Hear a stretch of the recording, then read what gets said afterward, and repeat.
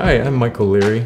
I'm a pickleball player and wheelchair pickleball player, and I'm here to talk about the general rules of pickleball. Basically, it's a racket sport played with paddles and a wiffle ball. You can either play singles or doubles.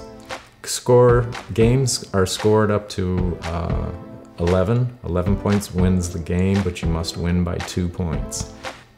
When playing pickleball, you start off with a server. The ball has to bounce on the returning team's side before they can hit the ball back to the serving team. The ball has to bounce on the serving team's side before they can return the ball. After that, it's fair game. You can hit the ball out of the air or after a bounce. One thing you have to watch out for is stepping into the non-volley zone, hitting the ball out of the air. You cannot do that. The non-volley zone is also known as the kitchen. When you step on the kitchen line or go into the kitchen, if you hit the ball out of the air, this is considered a fault. You can go into the kitchen after the ball bounces and return the ball to your opponents. And remember, that's how I roll.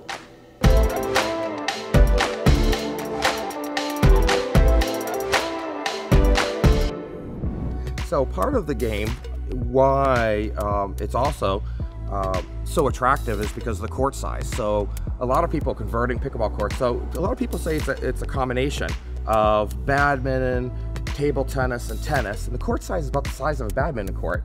So you can get about 2 to 4 courts on each tennis court. So you usually see a lot more people on the pickleball court than you do on the tennis courts. And some of the rules are a little bit different than the other sports. So when you serve, the receivers have to let the ball bounce on their side first before they can hit the ball out of the air.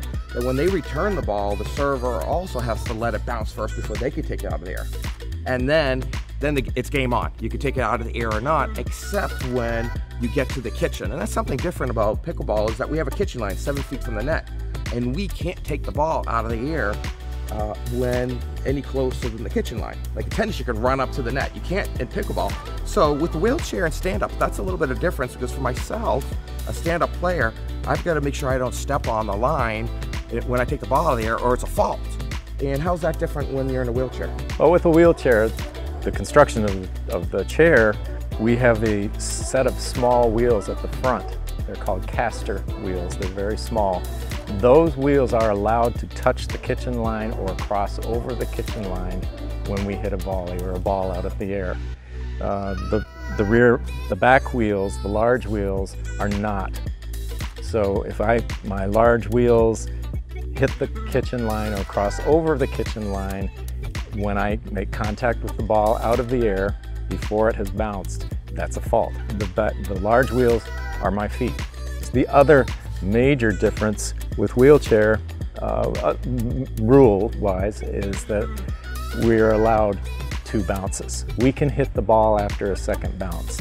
And that does apply to even a second bounce that goes outside the court lines. Okay, I didn't know that. As long as the first ball bounce in the court, second bounce out, it's still fair game. Yeah, and I know, like for yourself playing, that you try to still take it always on 1 bounce if you can. I prefer to. The first bounce is a higher bounce. The pickleball is a plastic ball, and it doesn't bounce, say, like a tennis ball would. So the second bounce with a pickleball is lower. It's a more difficult shot for me to have a put-away shot, for example. So first bounce is easier, but I recommend that people take advantage of the second bounce when they need to, in particular in the kitchen. That's when they're more than likely going to take advantage of a second bounce. And then with scoring, the one last thing that's a little difference is, in pickleball, there's 3 numbers that are part of your score. So you always say your score first as the server, and your opponent's score. And then the 3rd number is whether you're the first server on your team or the second one. So for an example, if we're playing together and we have 2 points, our opponents have 1, and Mike, you're serving first, right? The score would be 2-1-1. So we said our score first, then our opponents, and then you're the first server for the team. So it's a little different than other sports.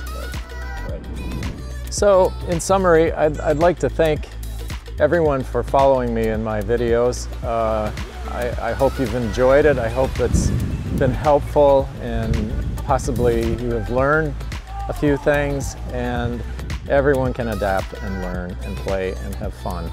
And just want to thank you all again, and remember that this is how I roll.